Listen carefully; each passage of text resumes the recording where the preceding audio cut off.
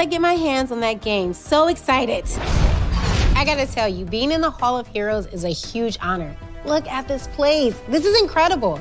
I hope you guys are enjoying the show so far. DC is throwing a lot of really amazing content our way, and they're not stopping anytime soon. More news flashes, more announcements, and more exclusive footage is on the way. But first, a heartfelt thank you for supporting Batwoman. I've read your letters, I've seen your fan art, and I spend probably too much time on social media looking at your comments and feeling the love you have for this character.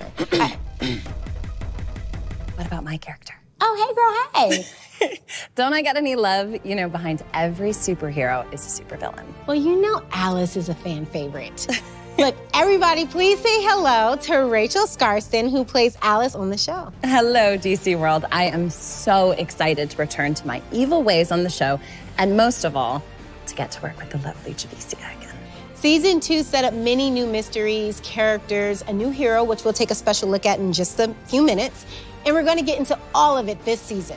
By the way, I will not be the only villain on the show this season. Did you see the premiere? Mad Hatter, Poison Ivy, and a whole slew of baddies joining in the fun. Makes sense it would take some of Gotham's most notorious villains and a little push from Renee Montoya to get Batwoman and Alice to team up and work together this season. By the order of the mayor's office, in exchange for your cooperation in these cases, you will be remanded into supervised custody. You're tying my fate to a psychopath? Well, more like handcuffing it, but yes. Any questions? Yes. Does this kind of wreck my ensemble? I mean, I get the whole bat motif, but this is a 44-story building. Shortly, there's a more comfortable workspace available. Good luck with that.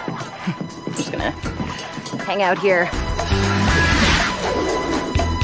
What the hell are you two doing together anyway? Aren't y'all supposed to be enemies? Long story. She's working with me. They're a little short-staffed at City Hall. If crazy stuff's going down, may as well get the crazy lady's take on it. You don't really use the C word anymore. Crazy?